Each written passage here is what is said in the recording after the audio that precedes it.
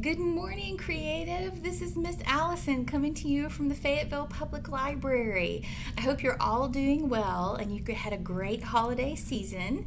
I am sitting here tucked away in one of our study rooms in the new children's area because it's a little bit loud out in the main space. They are vacuuming and tidying up and making the new area nice and spiffy for when we open, which is coming very soon, and we'll look forward to you making a visit.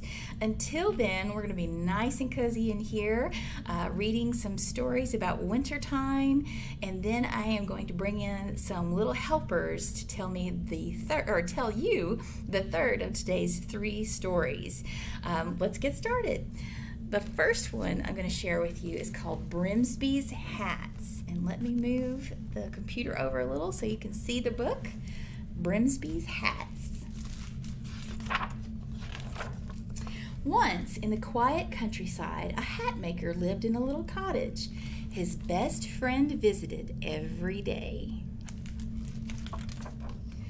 Brimsby would make the most wonderful hats, and his friend would make the most wonderful tea. Together they would have the most wonderful conversations. I hope you have a friend you have wonderful times with too. Looks like they're really enjoying themselves. When the hats were finished, they sent them to customers all around the world. This was how it was for many years. Until one morning, the friend said he'd be leaving to travel far away. You see, it was his dream to become a sea captain. The next day, the hat maker gave his friend a brand new hat. It fit perfectly. And then he wished his friend the best of luck and waved him goodbye. There he goes. The hat maker worked for many quiet days after that and had many quiet cups of tea. They weren't nearly as wonderful as his friend used to make. It was quiet, very quiet, too quiet. So one day the hat maker realized he had become awfully lonely. Yeah, looks like it is pretty quiet there without his buddy. I wonder if he's going to do something about that. He set out on a walk looking to make some new friends and wore his favorite hat. Isn't that a pretty snowy scene? We've had it look like that here a couple of days, haven't we? Yeah. After traveling all day, the hat maker came upon a tree full of birds. He thought the birds would make very nice friends and said, "Hello, hello." The birds didn't hear him. You see them up in the tree? Looks like they are very busy indeed. What are they doing? Let's see. They were hard at work, shoveling the snow out of their nests and keeping the cold wind from blowing out their fires. Oh my goodness. They look pretty miserable, chilly. I don't know if they could keep up with the snow. Oh my goodness. The hat maker stood there all alone and watched the busy birds as the snow fell and the wind blew. Then, after it had grown dark, he returned home through the silent snow. It does look like a silent scene, doesn't it? Look at all that snow. He sat in his chair and looked out the window. After some time, he put his cup down. He gathered his tools and he took down some of his hats. Now, what could Brimsby be up to? Then he went to work. He worked all night, measuring and marking, cutting and stitching. I'm very curious, aren't you? When morning came, the hat maker packed everything up and carried it through the snow. He found the tree full of busy birds, and he worked just a little bit more. You see him at the top of the ladder? He's busy, busy. Look at this. When he finished, the birds had new homes. The hats kept the snow out of their nests and stopped the cold wind from blowing out their fires. The birds weren't busy anymore. How fun is that? I think I'd like to live in a hat in a tree if I were that tiny. And they're all different too. Very creative. So they all talked. They talked about hats, they talked about snow shovels, they talked about whether lemon cookies are better than worms. What do you think? You prefer lemon cookies or worms? That's what I thought. And when it got late, the hat maker said goodbye to his new friends and walked home. That night, the birds went to bed in warm houses, and they were very happy. Look how snuggly they are. Isn't that fun? And they're sleeping. Oh my goodness, they're so sound asleep. They weren't the only ones. Look how snuggly he is too. Yeah. From then on, the hat maker and the birds would see each other quite often. Sometimes the hat maker would visit the birds, and sometimes the birds would visit the hat maker. There they are. And look, the birds are wearing little hats too. That Brimsby is very talented. But every once in a while, they would all take a very long journey. There they go. They'd travel to a seaside town that was full of ships to visit an old friend. And the large group of friends would drink tea and talk about hats and shovels and ships and how wonderful it was that they'd all been lucky enough to meet one another. Lucky indeed. I think this is a wonderful book about friendship and doing nice things for others. I love this book. Okay, now I've got a super silly one for you. This is called The Thing About Yetis. The thing about Yetis is they love winter. Look at his little toy there. It's a tiny Yeti.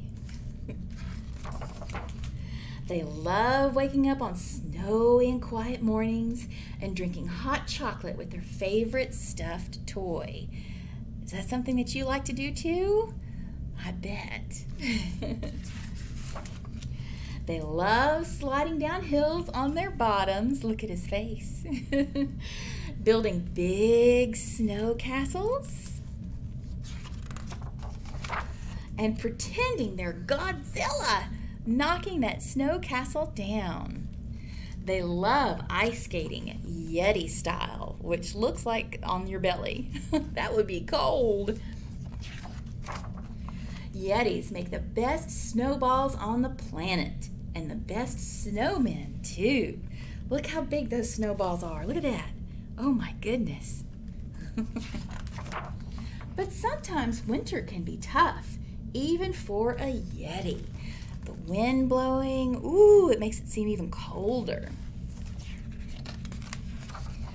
After all, Yetis get cold too. Really, really cold.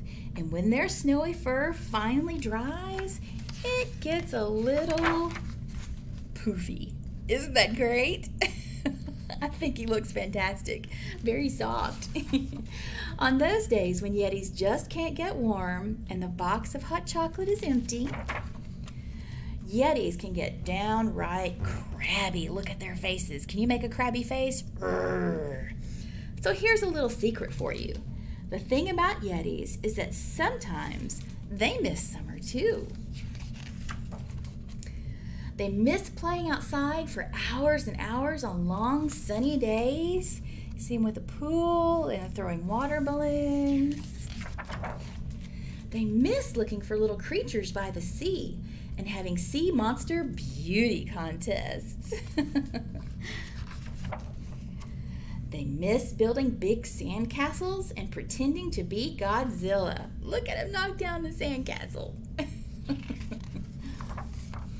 They miss zipping down splashy slides on their bellies. Aren't they having fun? Look at that.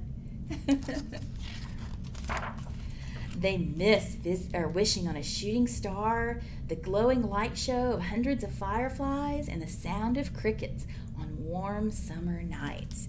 Those are some of my favorites too. Yep. The thing about Yetis is that Yetis do love winter, because on the very coldest, wettest, windiest winter days, Yetis know just what to do. They make the warmest, coziest, calmest summer day right at home. That looks like a good way to spend an especially cold, wet, and gray day. You could do that at home. You could pretend that you've got a beach inside your house. Put out a beach towel and some toys. Look, he's got his flip-flops and sunglasses. That's a good way to entertain yourself when it's too cold to go outside.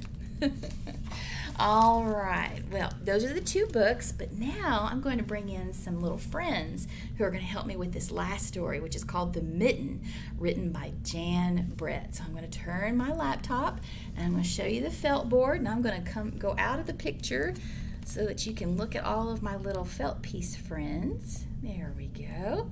All right. And here we go.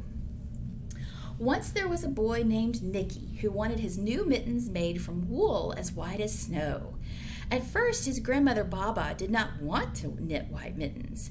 If you drop one in the snow, she warned, you will never find it. But Nicky wanted snow white mittens, and finally Baba made them. After she finished, she said, when you come home, first I'll look to see if you're safe and sound, and then I'll look to see if you still have your snow white mittens. So off Nicky went, and it wasn't long until one of his new mittens dropped in the snow and was left behind. A mole, tired from tunneling along, discovered the mitten and burrowed inside. It was cozy and warm and just the right size. He decided to stay, but then a snowshoe rabbit came hopping by. He stopped for a moment to admire his winter coat, and it was then that he saw the mitten, and he wiggled in, feet first.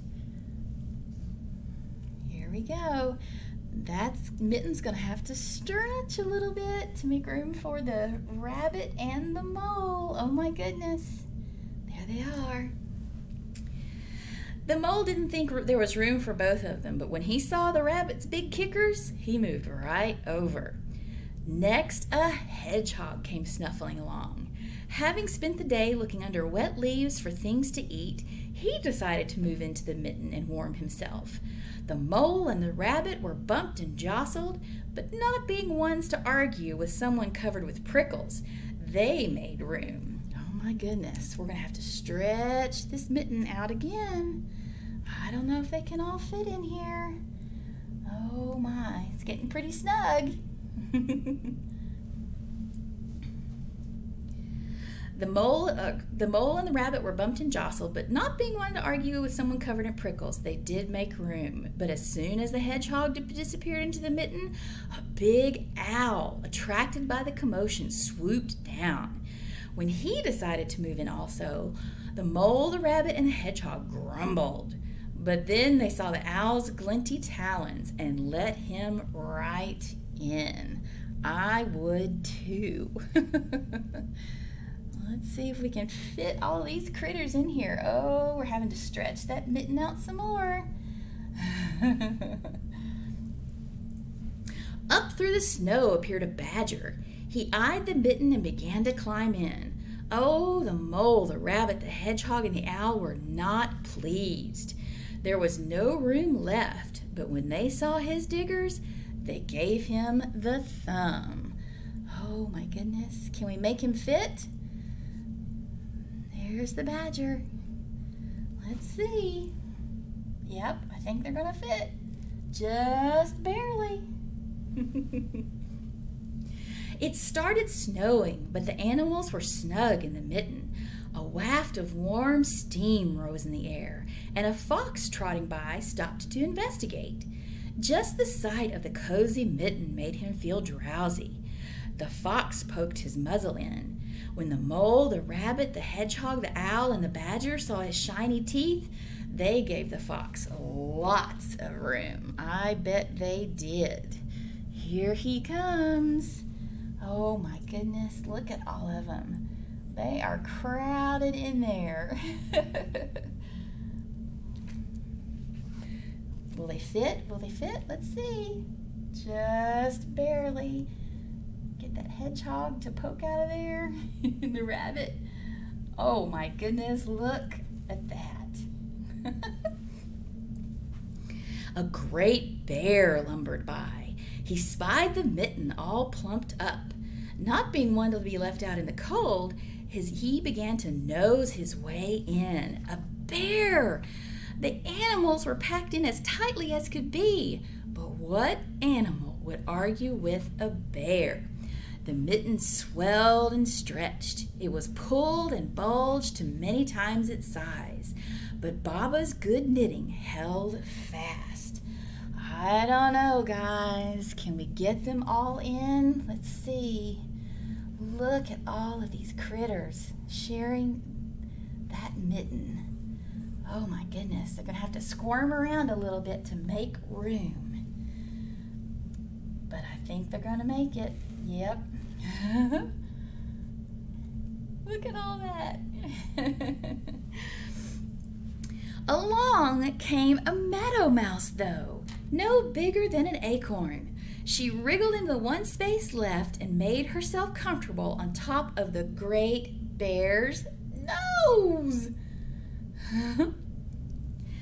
And the bear, tickled by the mouse's whiskers, gave an enormous sneeze. Chew! And the force of the sneeze shot the mitten up into the sky and scattered the animals in all directions. On his way home, Nicky saw a white shape in the distance. It was the lost mitten silhouetted against the blue sky. As he ran to catch his snow-white mitten, he saw Baba's face in the window. First, she looked to see if he was safe and sound, and then she saw that he still had his new snow-white mittens. But that is how they looked. Do you think that his grandma was a little bit confused about how one had ended up looking that way?